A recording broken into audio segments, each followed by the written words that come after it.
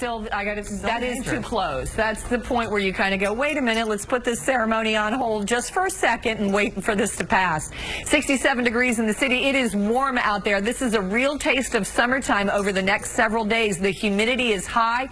72 degrees already in Belmar, 63 for Islip, 64 in Newburgh, and 67 in Andover.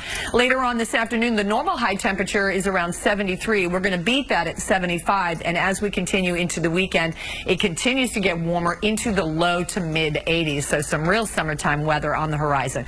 Let's get you through the rest of the day today. This is 9 o'clock this morning. Spot shower, but notice these breaks. Some areas are actually going to have full-on sunshine. So we've got a variety of weather across the area at 9 o'clock. Just to the east of the city, we might see a spot shower. Other than that, nice breaks in the clouds.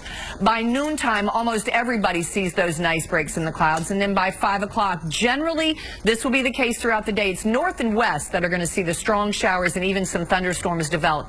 Into tomorrow, more clouds around, more strong showers and thunderstorms north and west. Into Friday we go. This is where it gets a little bit trickier. By the end of the day, that's the end of the front. The front finally moves on out of here and things improve for the holiday weekend. So shot at showers. Tickets. All right, so we're keeping fingers crossed. I think of weather changing. We were talking about Hector's Playground. Playground, I love that. Partners event is 20 years and the 20th family and the park picnic that we're having today. I think I spent 10 years of my life down there. Hector Park. Yeah, it's great because you can go right from there to the carousel. Wonderful afternoon for the May flies. As soon as you hit the month of, and then Memorial Day comes, the next thing you know, it's Labor Day. It goes very quick, so enjoy it while you can.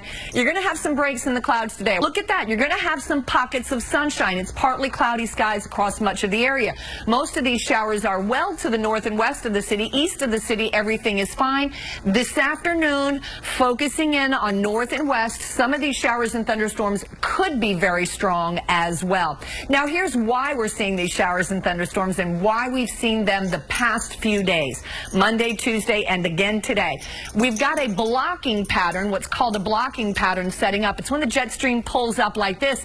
So instead of moving straight east to west and getting the systems in and out of here, it takes a little bit longer. With that in mind, our front is an incredibly slow mover, so it's going to keep on trucking through today. It'll continue to bring us showers and thunderstorms into tomorrow, but by the time we hit Saturday, amazing. Jet stream pushes to the north. That allows strong southerly winds to really warm those afternoon highs up into the 80s Saturday, Sunday, and Monday. Shot at showers Wednesday, Thursday. 944, Game 5. Tonight. 18 years since that championship. And since the Devils have won, can you believe it? three times since.